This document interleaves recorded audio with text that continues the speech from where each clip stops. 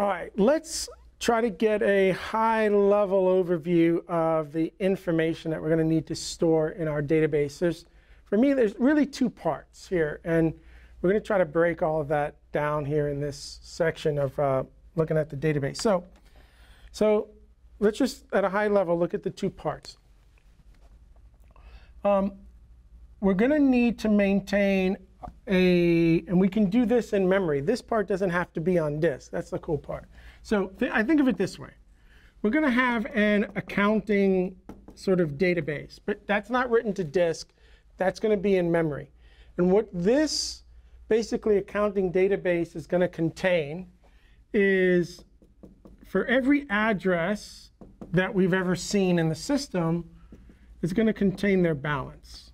All right? Like at a high level, just think of that. There's going to be a little bit more information we're going to need to track at an address level for security and to make sure we don't have what's called like double spends and things like that. Anyway, a little bit, but right now, like we don't need to talk about that. So just think of it here. Counting database. The address and the current balance. That's it, right? You need to track that. Now, that balance is going to be based on all of the transactions that occur in the system.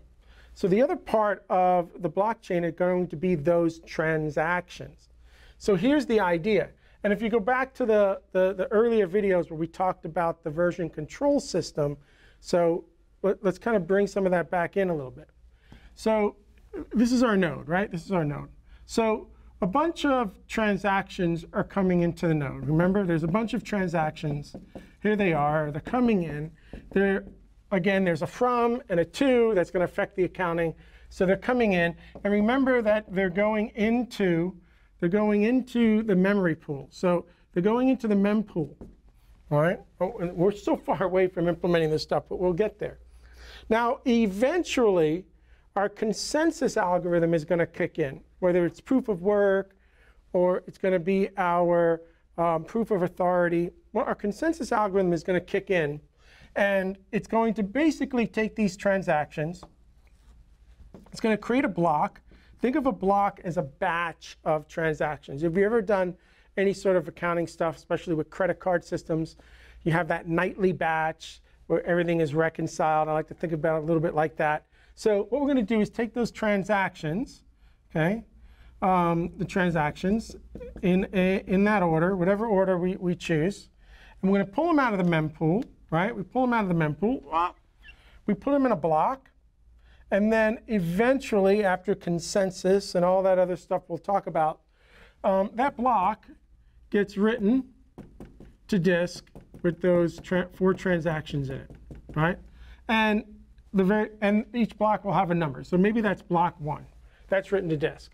And then what we can do is we say, OK, from an accounting perspective, this balance is based on all of the transactions in any given block that's been currently written. Sometimes we say the word sealed, but written, right, to this chain.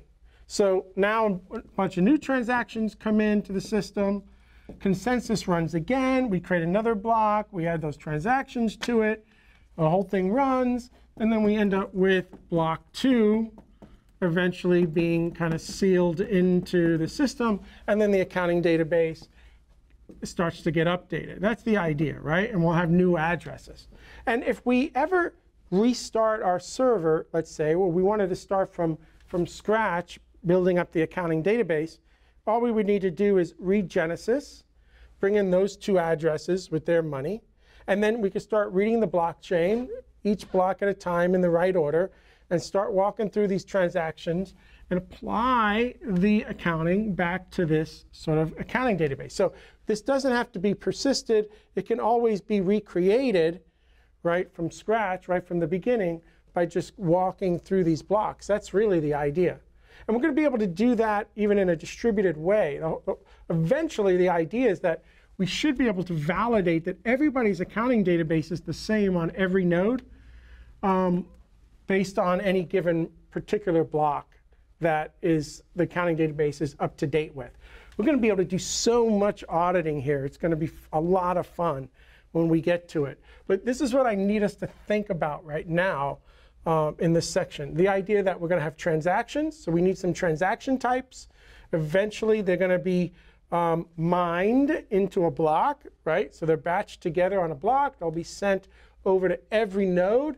The node will eventually add that block to its current blockchain, and then those transactions will be processed to maintain these summary, the balances of all these accounts based on that last block that's there. And all this can be distributed and audited. It's going to be really, really cool. So the first thing that we're going to start to talk about are the transaction types. We need the transaction types because this is where it all begins. The transaction represents the from, the to, the value, and that's what gets eventually applied to the accounting. So the next step we need to do is kind of look at the different transaction types that we're going to have on the Arden blockchain.